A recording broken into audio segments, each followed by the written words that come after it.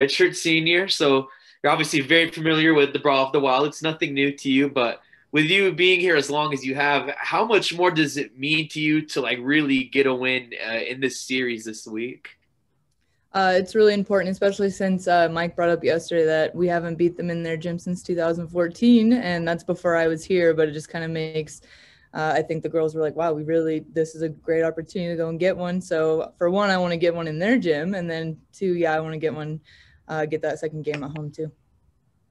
So you've obviously played against them in your career at Montana. So from what you're seeing from this team this year, doing what they're doing, what really sticks out to you from that bunch in Bozeman? Yeah, Darian White is a really good point guard, gets to the basket well. She's kind of their go-getter, gets the plays going, but we also have Sophia Stiles, so I'm excited to see their matchup. And then, yeah, they're really strong from the three-point line, so we just got to make sure we're guarding the arc, which we had a game against Sac who did kind of a similar thing, so we're kind of jumping straight into that game type again. And then I think that our posts can be really strong in the posts against their posts. So I'm really excited to see how their game goes as well. And then speaking of Darian, like you said, I mean, she's tough. But without speaking too much for Sophia, what's the key for her and the rest of you guys to really stopping Darian? Because really that whole offense runs through her. Right. Yeah, I think definitely limiting their transition buckets and her speeding up the plays going down the floor. Sophia does pretty well at picking people up, so maybe she can wear it down a little bit. I don't want to speak too much for what Sophia wants to do, but yeah, she can handle, I think she can handle her speed pretty well. And then just having our defensive of kind of packing the paint and making them kick out. So you touch on, obviously you've had some big moments, if I'm not mistaken, in some of these games. Can you touch on how just kind of intense these games are and just what type of atmosphere it has brought in the past? Obviously without fans, I'll follow up on this question after about that, but just touch on the big moments and kind of like how intense these games are and how much they mean to you guys and your teams. Yeah, this game is always a big battle for us. And my one win against them at home was probably one of my better games in my career. And just, I think it's just key to be thinking of how can we be better and just play our style, because I know that this game kind of does get a lot of hype around it. But I think when we stick to our guns and what we're good at, that we'll be able to handle it just fine. And it is a bummer not having fans, because it's fun to play both in their gym when they're against you and then in our gym when they're for us. So we'll be missing that for sure. Do you think that hurts more or helps more without the fans? Kind of, around this game, crazy stuff can happen. Teams can kind of lose momentum, get a bunch of momentum from the fans, whether it results in turnovers, good or bad. Do you think you're able to kind of stay more balanced without the fans, or would you kind of rather have them there? Or is it a just kind of give and take situation? Yeah, I think this game would probably be one out of all of our conference games I'd want fans, whether it's against us or for us. I think it's really fun to play in a loud gym, and both of our teams usually have a pretty packed gym, especially for this game. And so, but I mean, I think it also, like you said, kind of create a nice balance where it's going to really rely on the bench's energy, and that'll just kind of be what we have to feed off of. Hi, Maddie. It's Bill.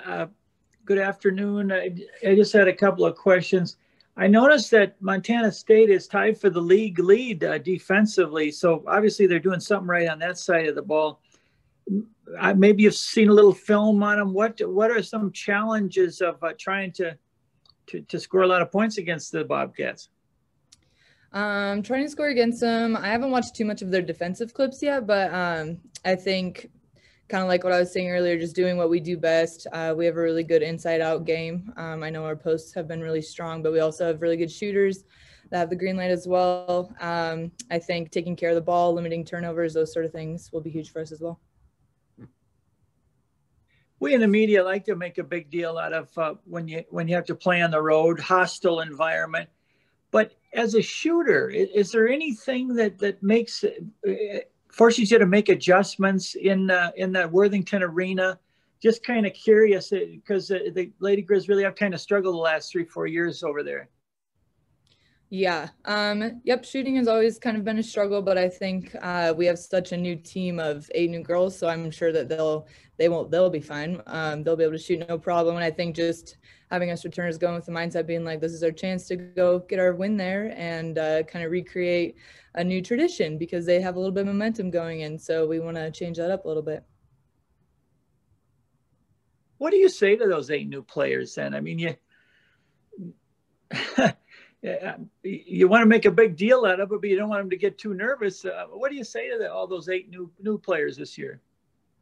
Yeah, I think it's kind of a unique situation having 8 new people, but I think they're really excited. I mean, everyone's played in a rivalry game, so they know what that kind of looks like, and they know the importance of it as well, that we've kind of been talking about it a little bit during practices and stuff, but I think they're just really excited to play together and go get it when we've been playing pretty well and we have really good team camaraderie, and so I think they're just excited to go play the Cats.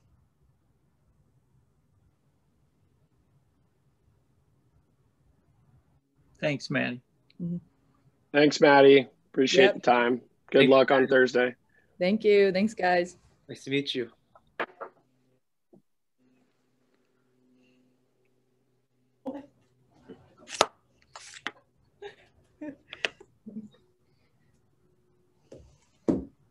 Thanks, Maddie. Let me close up. Thanks. Hey, guys. The man himself. Can you hear me okay? I know. Hi, Mike. I don't know why it's not working. But Yeah, we can hear you great. okay. Can you hear me, Coach? I can hear you. A little bit. I can't hear you guys very well. So if you guys, just so I'm not ignoring your question. I'll try to speak slowly so that it reverberates. That's all. Yeah. Probably been up too late. Haven't slept as much. Can't hear anything. Oh, man, I feel that. Was me last week. I guess I'll lead things off again. Jack asked Maddie about this, so I'll ask you. I mean, with the Brawl of the Wild, it's the fans, it's the atmosphere. There's so many elements that go into it beyond the court. So not having that, both in Missoula and Bozeman, how much does that either help or hurt you guys during this series? Well, there's no question we'll miss it. I mean, you're talking about 2 programs, 2 schools that have the best fan bases in the Big Sky. And, you know, I'm sure both sides tell recruits how important and valued women's basketball is here in Missoula. And, you know, we've been number 1 attendance for years. They've been number 2. So you got 2 great fan bases. So, yeah, it'll be different. No question. But I will say that everyone will be watching, everyone will be following. And even though our fans haven't been able to come to games, we hear from them every game, win or lose. And I'm sure they're doing the same thing over there. So it's unfortunate that we can't be there, but I know they're still there when watching and following.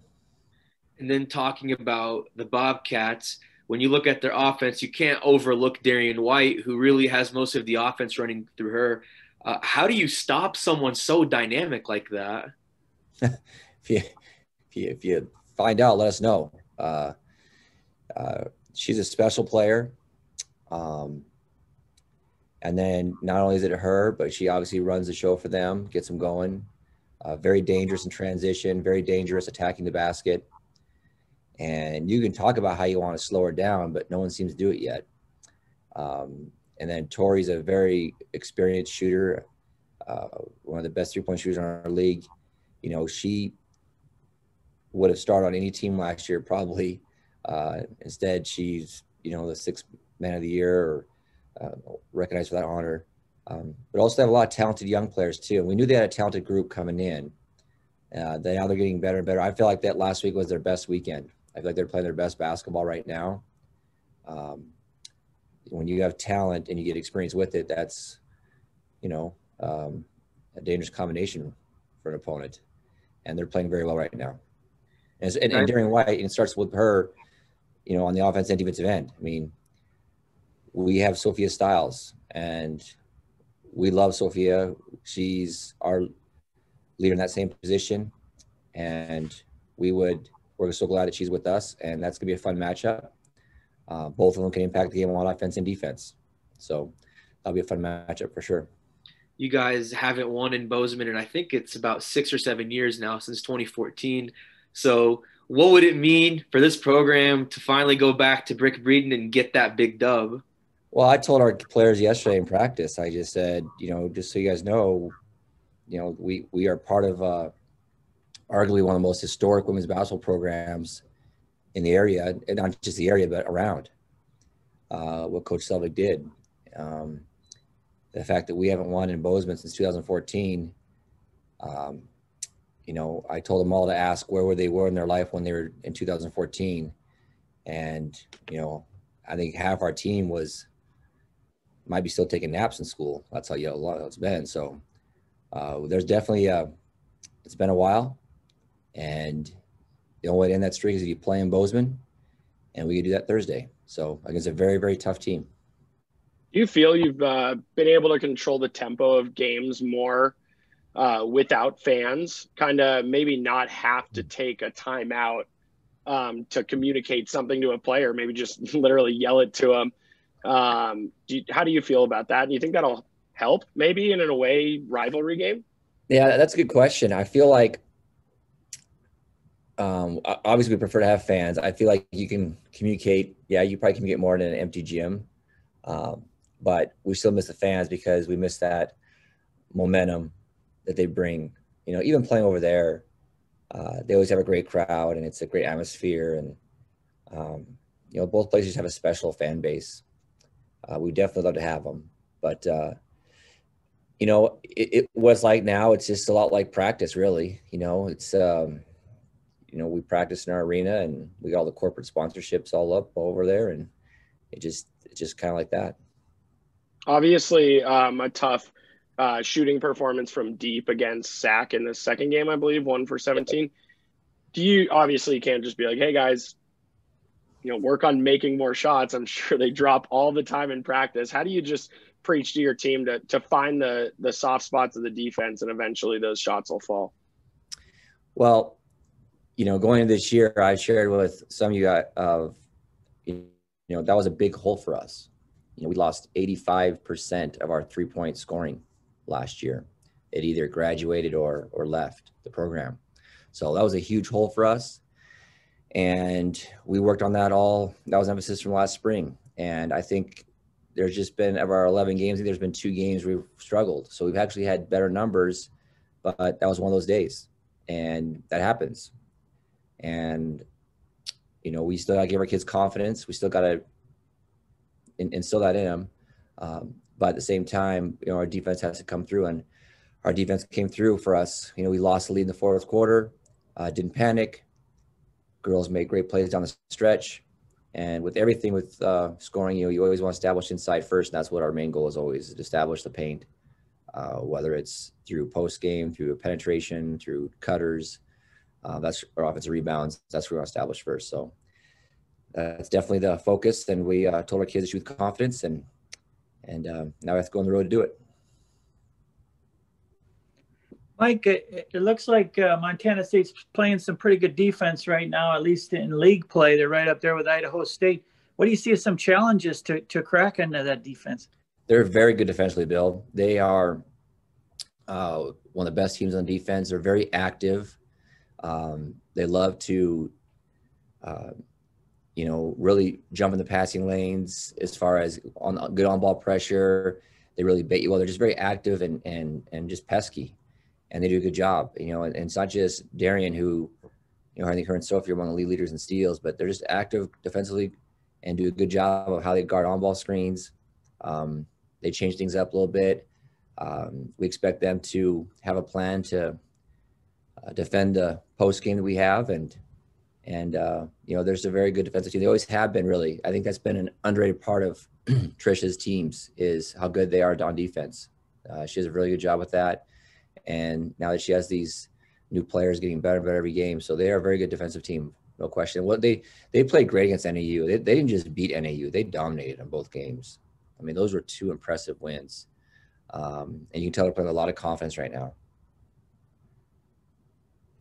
You've been to these games as an assistant coach, but this is your first one as a head coach, and it means so much to former players and just people around the state. What's it like for you this week? How nerve-wracking is it? How exciting is it? Well, it's always about the players first. So, we're doing it inspires. We have a great fan base. We also have a great alumni base. and a very proud alumni. And their support throughout this since last spring has been amazing. And our players got to know some of our alumni. But it's always about them first, the players. And, you know, I'm fortunate that I get to work with 3 great coaches in Jordan Sullivan, Nate Colville, and Jace Henderson, all of which played in this game. And so there's no shortness of passion or emotional investment in this week, but there's also no shortness of emotional investment in this job for them. So they bring it every day. And that's special to get to work with 3 coaches that are so emotionally invested in this game. And, you know, it shows in their approach, it shows in their work ethic, and it carries down to our players. So, you know, you got to be careful not to make it bigger than it is. You got to control, you can control. And we have a new team, a team that's really inexperienced. Both teams only have 1 senior. So both teams are going into it. If there's a positive, and Lord knows this, in this times, we've got to find the positive. There's a positive about having fans is the fact that 8 of our kids are new and they don't know any different. So we just got to ride that. Everybody healthy then going into the game? At least that was healthy this weekend? Yeah. Yep. We have our regular 14 players that will be available and ready to go here as we go into practice. Just kind of touching on that, I know Abby Anderson's kind of had some ankle issues here and there. How has she been doing so far with that? Yeah, everybody's good to go. You know, I think everybody's in that grind of the season where it's, you know, you're playing through a lot of stuff, and but we're good to go and ready. You know, and another unique factor is just the whole back playing the same team twice and then rivalry. Usually you play 1 game this week, and so it's the new experience for everybody to have to play and then turn around and play again the same team. That's a lot of emotion in 1 week that we'll be interested to see how both teams handle.